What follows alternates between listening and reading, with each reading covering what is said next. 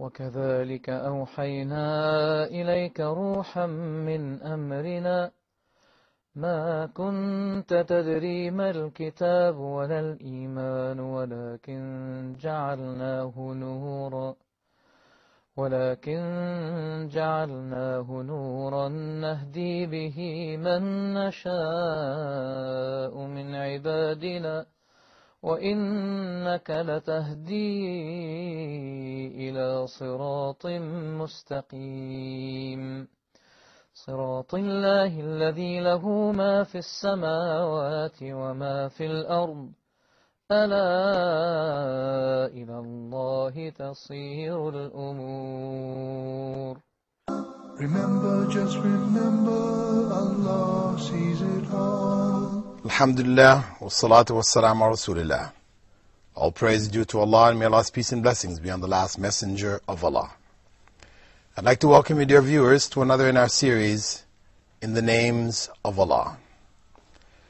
And we have been looking at Allah's names from the perspective of understanding them, understanding their meanings, understanding their relevance to us, not just what they mean linguistically, but what they mean in terms of Allah subhanahu wa ta'ala, because oftentimes there is a gap between what the name means linguistically and what it means when applied to Allah subhanahu wa ta'ala.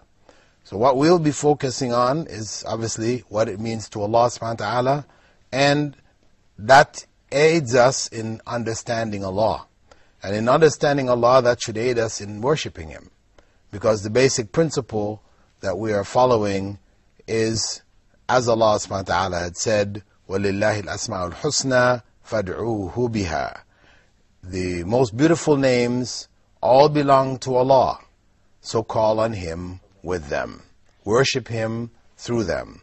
So this is what we are trying to do by understanding the names, how they relate to Allah subhanahu wa ta'ala, then looking into their relevance to us as human beings, where it is possible for us to reflect these meanings. They have an effect on us, and they should be manifest in terms of our own actions, then we do so.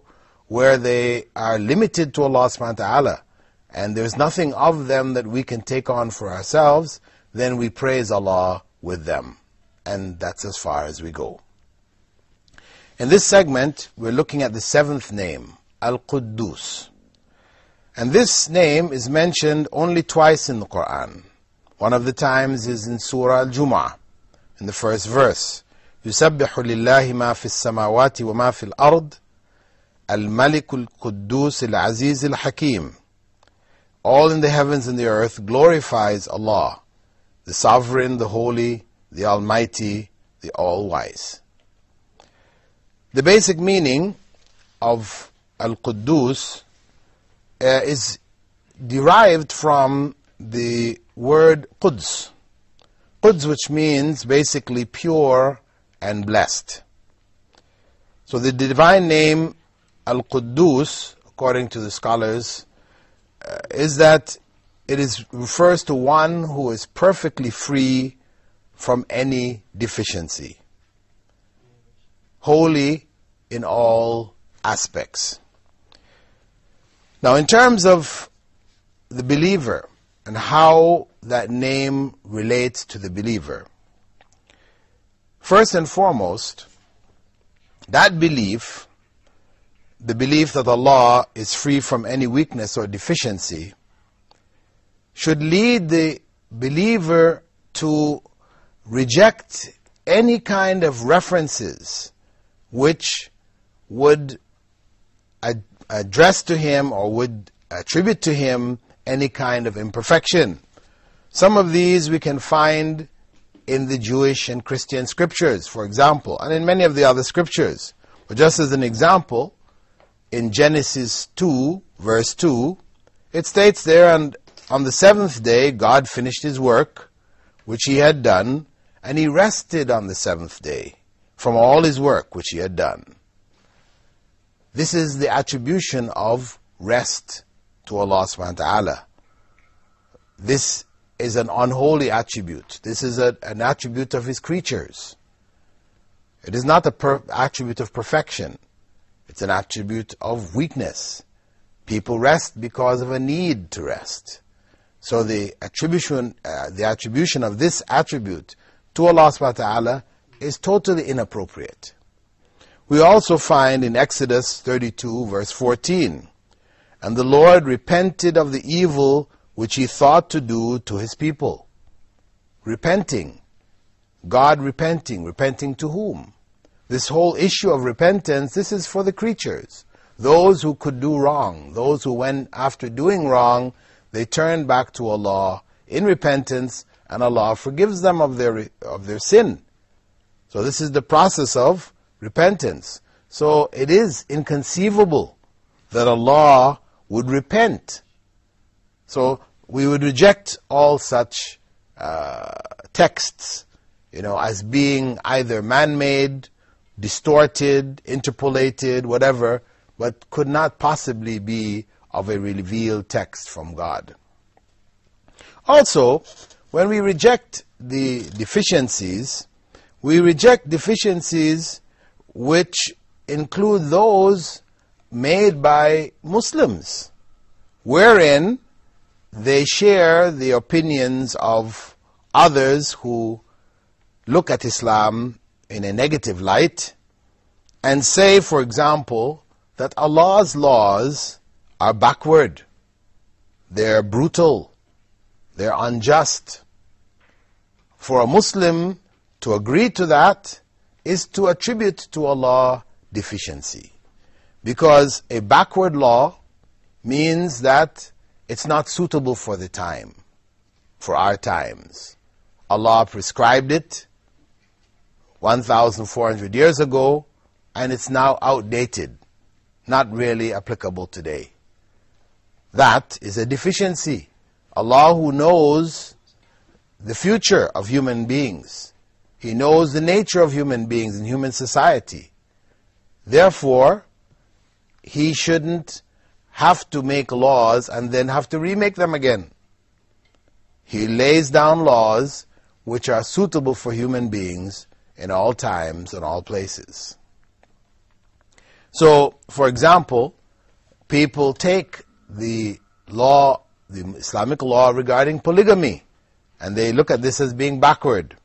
Yes, people in the ancient times did it, but it's not suitable to our modern world. And as a result, they either add conditions, so they say you can't do it unless you get your wife's permission, when Allah has already given permission, or they say that you can't do it, unless there's something wrong with your wife. She's sick or something. But just to go and take another wife when your wife is perfectly in good health, this is not acceptable. But this was not the way of the first generation. Prophet Muhammad ﷺ didn't marry additional wives because his existing wives were incapable. Same thing with his companions, etc. So the law for polygamy is a law which deals with human need. It's not restricted to the time in which it was revealed. Human society has this need. It has had this need since the earliest of civilizations. It is the norm. Women outnumber men, and polygamy is the way for the excess women in the society to find a home without resorting to being mistresses, lovers, prostitutes, etc., etc. Also, among the laws which may be looked at as brutal is the death penalty. Whether it is by cutting off the head or however it is done. The general position held by many Western countries now is that the death penalty is brutal. It shouldn't be applied. Lives should not be taken. But this was the revealed law. This was the revealed law from God. And where it is applied, it has the impact in society. It may not be applied properly, and so the impact is not what it should be. But we can see even in a place like America, where the idea of no death penalty, cancellation of death penalty exists in some states, other states have chosen not to. They continue to apply it. Another example in terms of brutal is the cutting off of the hand. Death penalty maybe is more widely used. It's found in many different countries in the world. But cutting off the hand, maybe it is only in Islamic law that we have this law today. They say this is brutal. You chop off this hand, the hand which God has created. That is very brutal. Well, the bottom line is that where it is applied in the society, it has a benefit. A greater benefit than the harm to the individual. Islam looks at the overall society as a whole. And that hand is removed to protect the society. So Allah's law is perfect. Allah's law is perfect in this matter. It's not brutal. Allowing that person a free hand to steal in the society and put everybody else's security at risk. That is brutal. The lives and the society which functions with thievery widespread, this is a brutal society. People get their fingers chopped off because somebody wants to get a ring from your finger. People are knocked down, beat up for their shoes that they're wearing or the jacket that they're wearing. I mean, this is brutality. This is the real brutality. And that's happening in the societies that don't apply this law. So, Islam, when it prescribes the removal of a person's hand, this is to protect the society from the greater harm of that individual. And it's not just for any individual. See, because when the law is applied, one has to be aware. One has to be conscious that this law is not just applied for each and every person, anybody who steals anything. There are conditions. If a person steals something which is a part of public property, meaning he owns a part of it, from a library, from a public bus, or something like this, then his hand is not going to be cut off. He may be punished in some other way, jailed, whatever, fined, but his hand won't be cut off. Similarly, if somebody drops something on the ground and he picks it up, takes it, his hand won't be cut off for that either. There was temptation, so he took it. His hand will be cut off if he picks a pocket, because to pick a pocket, this is not something that temptation came. This is something a person trains for. He trains for it, and he takes this with skill. With skill. So this is the hand that is cut off. The hand of the professional thief. With that, dear viewers, we're going to take a brief break here, and we'll be seeing you after the break. Assalamu alaikum wa rahmatullah. When you are weak and the road seems long, just remember, seek strength from the strong. My name is Sharif Touni, and this is brought to you from Huda TV. In today's edition, we'll be discussing about the day and night. Allah subhanahu wa ta'ala equated the samawat with darkness, the firmament with darkness, and equated the earth with light. Why?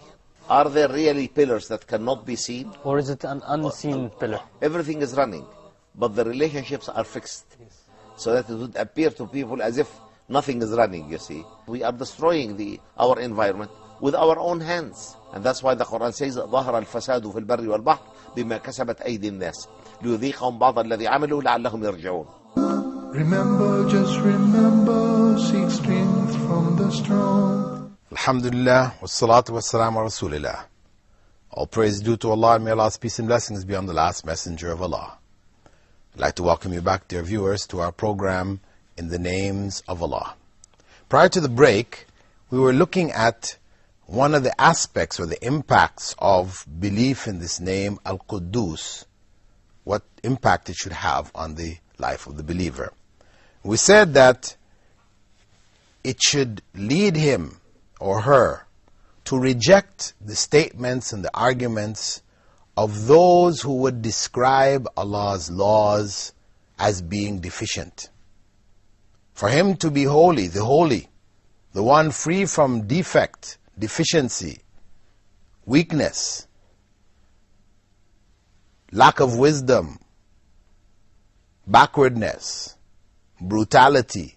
These types of attributes are totally unacceptable. So the believer, when he hears these things mentioned, somebody says, as we said before, that polygamy is a backward law. Muslims shouldn't practice it. We say no. Allah prescribed it. It has benefit for society until the last day of this world. We said also the death penalty. We were speaking about that. And we spoke about cutting off the hand of the thief. That there is benefit in it. Benefit which benefits the society as a whole. Sure, for that individual who loses his hands, it is something harmful to him. But the idea of directing an amount of harm to an individual to save the greater society, this is wisdom. This is wisdom. And this is why Allah has prescribed it. Similarly, the issue of female proportions in the inheritance laws. People say today it is unjust. How? You're going to give a woman half of what you give a man when their parents die. Why should that be? Woman is equal to a man. Because this is the way that people are now looking at society as a whole. Whereas Islam, the Quran states that the woman gets half that of a male relative, her brother, when they're dividing up. And this is not in all cases, but in specifically son and daughter, in some other cases. But not in each and every case anyway. But even if we take those cases where this takes place, we have to understand that law within the context of Islamic family responsibilities. In a society where people are on their own, a male looks after himself, females look after themselves. The males have no responsibility for females. Then for us to apply such a law would seem unjust. Each person is responsible for himself. So why should the males get double that of the females? Whereas in Islamic society, the male is responsible for the female. So a man is either a father who is responsible for his daughter, a brother is responsible for his sister, a son is responsible for his mother. Every position, a husband is responsible for his wife.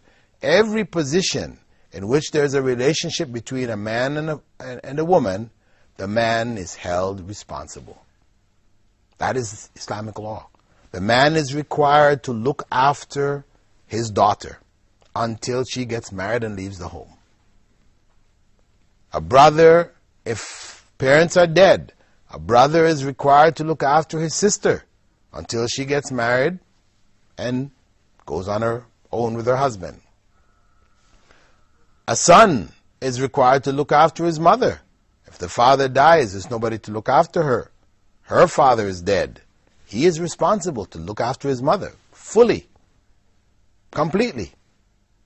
So the male always is in a position where he's responsible for a female. As a husband, he must provide and maintain his wife.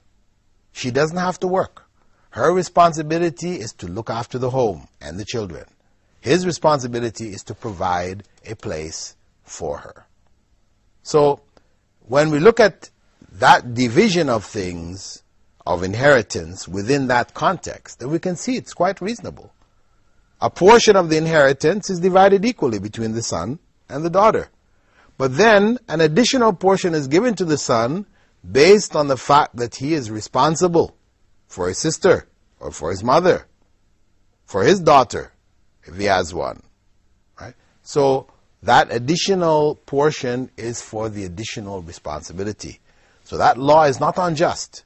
It is perfectly just. It is perfectly fair. It may not be equal, but equal is not always just.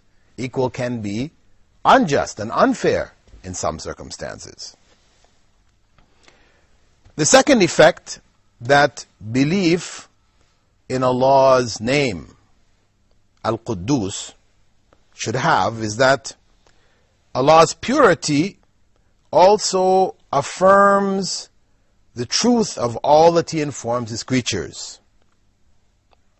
As Allah said in Surah An-Nisa, verse 87, وَمَنْ أَصْدَقُ مِنَ اللَّهِ حَدِيثًا, whose speech is more truthful than Allah's. Thus, it should serve to remove any doubts that the believer might have in his mind regarding anything which Allah promises, even if what He has promised is beyond his or her comprehension. For example, Allah promises in Surah Ar-Rahman, هَلْ جَزَاءُ الْإِحْسَانِ إِلَّا الْإِحْسَانِ, can the reward for good be other than good? One may receive an evil consequence for a good deed and be discouraged from doing further good. So, one questions, where is the good for the good? The fact that we cannot see good doesn't mean it isn't there. Our belief in Allah as being the pure and the holy should give us the confidence in what He has told us. He has promised that the reward for good is good. So even if what we see in front of us appears to be evil, know that there is good behind it. The third effect of this belief in the divine name Al-Quddoos is that it confirms the very purpose of life for the believer.